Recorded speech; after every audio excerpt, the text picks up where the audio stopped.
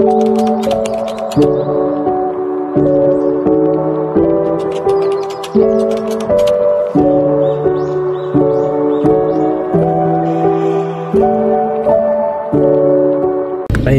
morning, Pamilya Biyahero is back.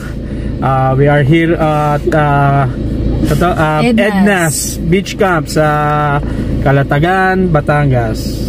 Okay, andito na tayo ngayon at same time meron tayong kasama si Chupapi Pipo Monyanyo. Okay, see you later. Bye-bye. Bye-bye. Dong, isa mo nang ganun. Dong. Alright, yan, nakaset up na kami. Beachfront naman. Yun nga lang, no, tulad nung una namin punta, pansin namin ng dagat malabo at marami pa rin yung seagrass. Yan.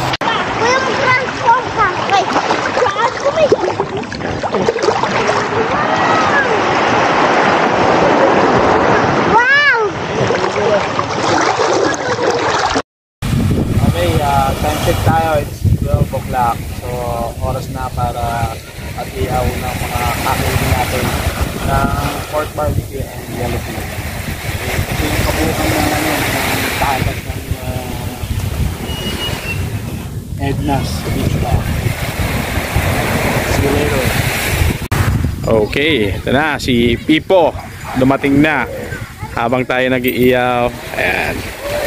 So, magsiset up na sila ngayon.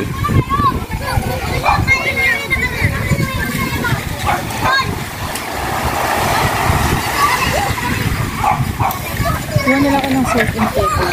Mama, nakakuha ka ng isda sa dagat? Yes. Nahuli niya doon kanina. Mama, ang galing niya pa. Hey, Dong, kunwari, ano ka ha? Tulog? Ha? Dong?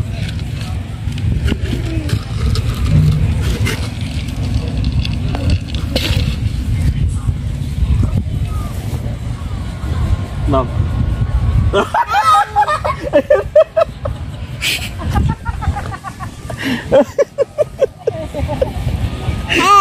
Masa na? Buti na lang. Inadiskuti na. Ay, dito mas malaki. Ito mas malaki.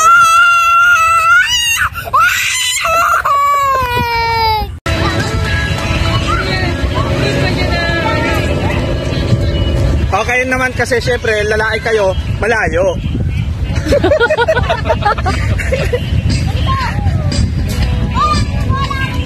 Dang, iwas ka agad ha.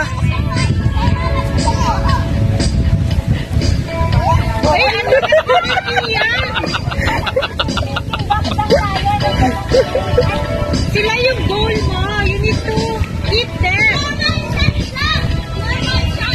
Yeah, normal lang.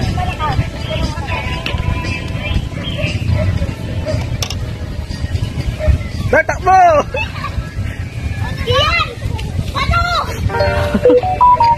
Bato ka na ng bato, Kian! Ay! David, bakit nakikitakbo ka? Tali pusa lang yan. Good evening, it's dinner time. Okay, Jacob, pray na. Pagod. Ikaw po makapangyarihan sa lahat. Salamat din po sa pag-aalaga sa amin. Sana po ang lain po ng bagyo COVID-19 po. Salamat po sa binibigay ng blessings. Amen. Amen. Dahil ito ng pagkain. Eat. Day 2. Okay, good morning. Our second day at EDNA'S Beach Camp. So, breakfast time na. Babes, kain na, kain na. Kain na. Kisha, pray muna. Pray na, ready? Kisha, pray. Papa God, ako po mapangyari sa lahat. Salamat po. Pag-alaga sa amin. Pag ngayon po kung nakakain ng tubig, lagayan pa siya ang pag-ulat sa Papa. Pag ngayon po kung ipapabayaan, maraming salamat po sa blessing. Amen. Okay, let's eat.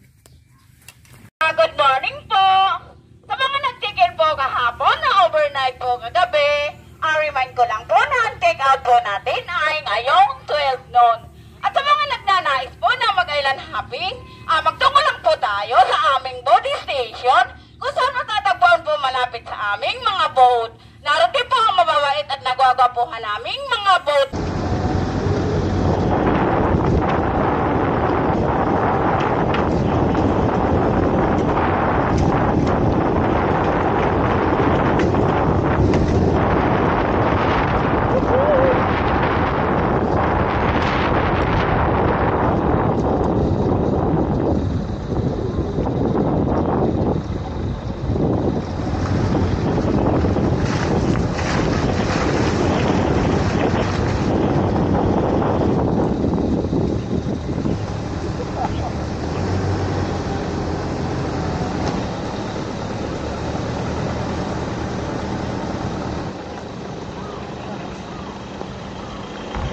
Bayo bumaba eh.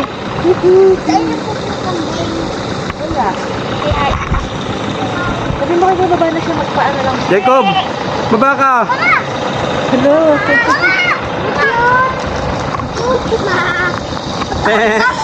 Wala naman siya sungay, oh. Ito na yun siya during the colonial period pa ng Espanya. Yun po ay proyekto ng Espanya, ng gobyerno nila, para pagliwanagin yung yung archipelago ng Pilipinas. Asa mo scale? So dyan sila Apo, sa pagdidilig, pagliligo, ano po, yung watering the plants. Yan. Ito naman yung iba, madaming kwento na pwede yun sa lighthouse. Ginamit ko kasi nila lang yung tower para pandetect ng mga multo. Pilipino, yung mga ano po, mga gerilang Pilipino. Do, ito po, ito, tama to ng bala. Ito, makikita nyo. Okay. Yan, ito, tama. Yung kita yung entry point. Yan, ito po yung nagsilbing kwarto ng mga lightkeepers dati. Ito yung naging, kung mapansin nyo, malaki yung kwarto, di ba? Kasi po kasama nila yung pamilya nila dito nakatira. Hindi lang po sila mismo. I heard footsteps.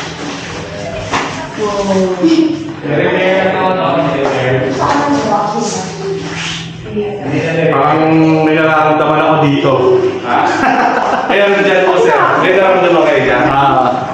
Mataas. Though sirado na siya sa public for safety purposes since alam niyo naman natin na 130 years old na yung lighthouse natin.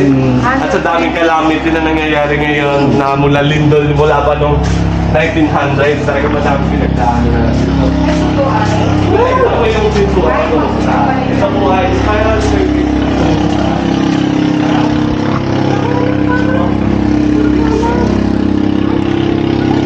Malalim naman, daan ng barko yan.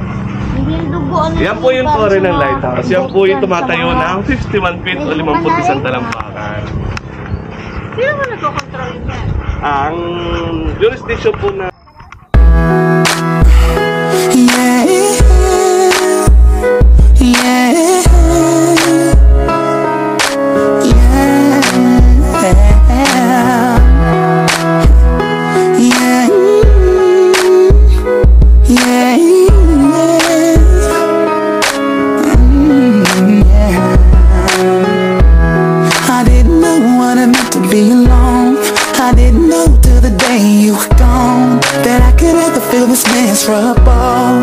without you here with me.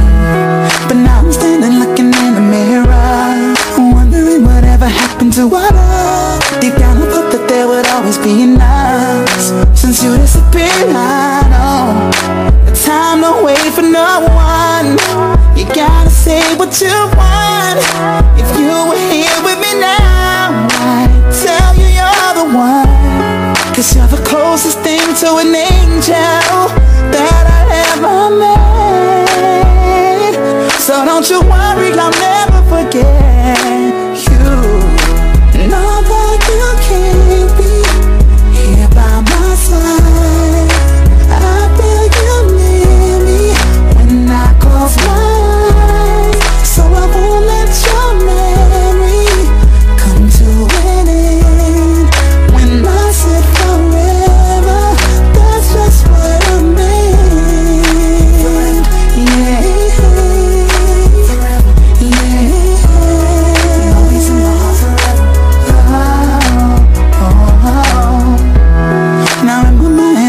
imagine in your face, and all the little silly things you used to say. This is the thing that I can barely tolerate. Never thought it'd be this rough. Now when I smile in front of people, it's a fake. Cause deep inside I'm crying for my baby. It's gonna be a while before I'm okay. Cause now that you're gone, I know that time don't wait for no one. You gotta say what you want. If you were here with me now, I'd say that you're the one. Cause you're the closest thing to an angel that I ever met. So don't you worry.